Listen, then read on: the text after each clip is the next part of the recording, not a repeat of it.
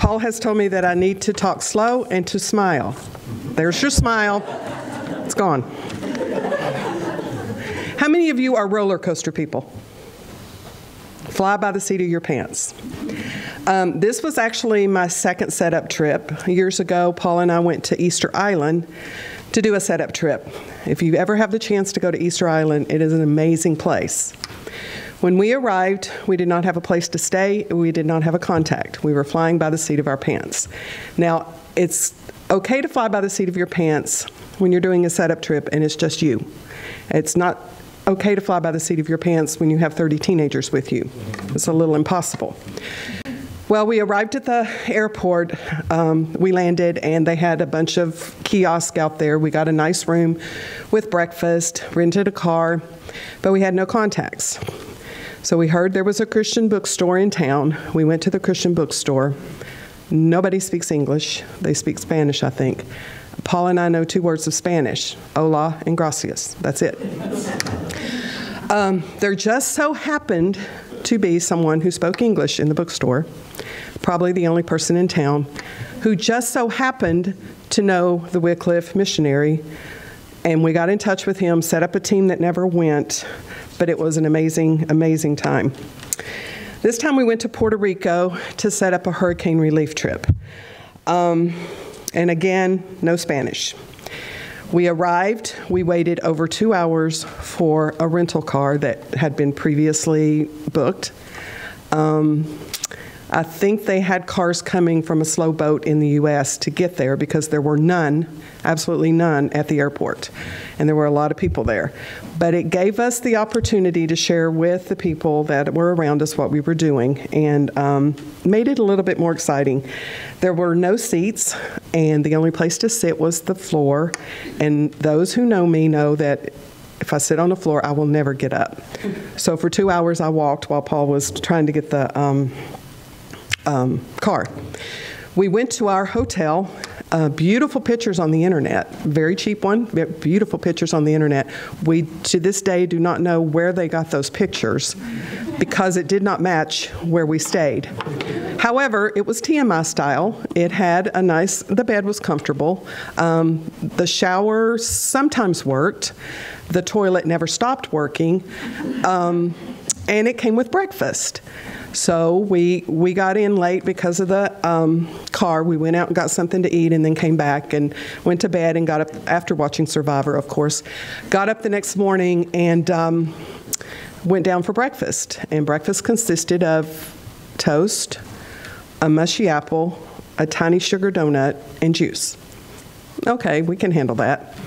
So we get in the rental car and we start our trip out of the city. When you see San Juan, it doesn't, you see the blue tarps when you're flying in, but you see blue tarps here. I didn't see a lot of damage in San Juan itself. Now, a lot of the streets don't have street signs, but I don't think they've ever had street signs. And everything is in Spanish as far as the signs, so we wouldn't know what they said anyway. So we went up on the mountains. Now, the mountains, you need to understand, are single-lane roads with 2 lanes of traffic and a lot of switchbacks and stuff.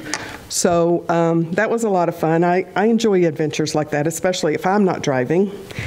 So we went to a town. We were looking for a CMA church in the town of Maracaibo, I think. I know I'm slaughtering the name.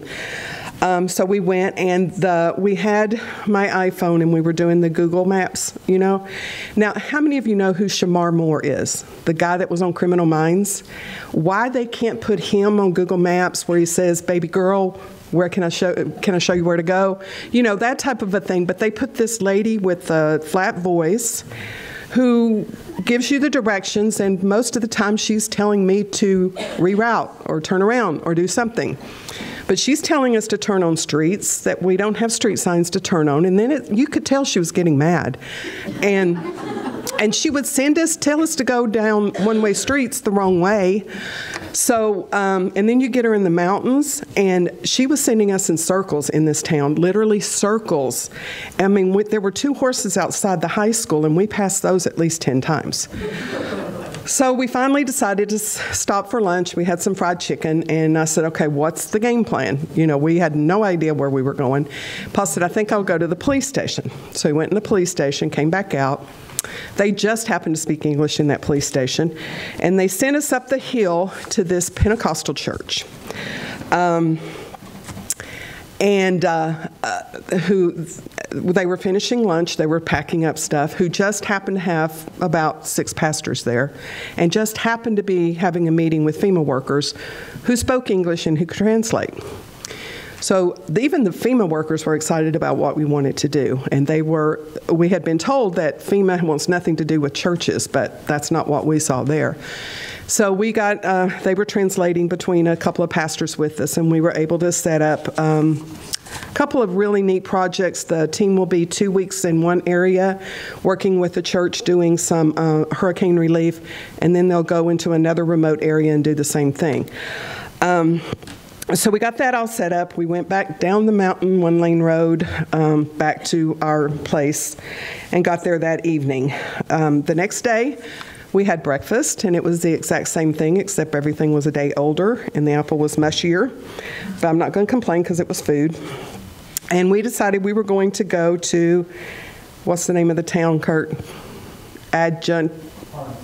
Whatever. Okay.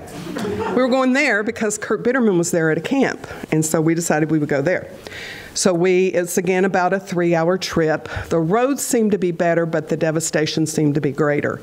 We would see stripped trees, we would see downed trees, down bamboo, some down power lines. All the power lines looked new that were up. As we got closer to the town, we saw that some of the power lines weren't hooked up yet, but the town itself did have power. Again, we have the name of the town, the camp, but we don't have an address. Thank you, Kurt, for not giving us an address in your email. So we stopped at a park because we saw a policeman, and we said, "Policeman English."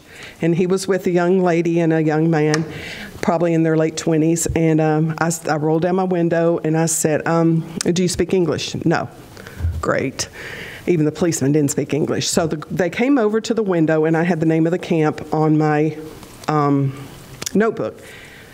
She picks up her phone and makes a phone call. And I'm like, what? She just happened to know the lady whose husband runs the camp, and just happened to have her phone number in her phone. And the lady of the camp just happened to speak English and gave us directions to get there.